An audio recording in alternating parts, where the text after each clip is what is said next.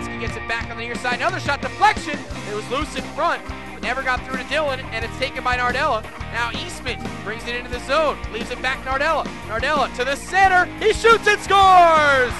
Bobby Nardella with the first goal of the night, and Tri-City is a 1-0 lead.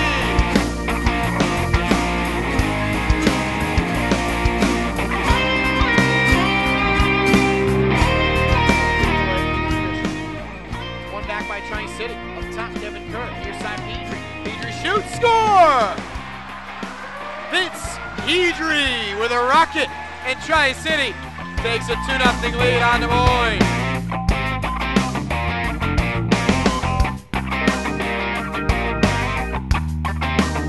In the air, it's in onside, glove down by Rauhauser. Wilkie's harassing him from behind. Wilkie takes him down. No call. Here's a chance in front, and Wahlin scores. Jake Wahlin scores for Tri-City, and it's 3-0 Storm. Taken by Herbert. He tried to clear, he couldn't do it. Kept in on the circle. Another shot. Big glove save by Dillon. And the fan. Now the wall stuff. Gets it back. Gets it in deep. Behind the net.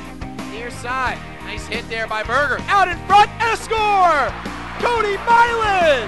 It's 4-0 Tri-City.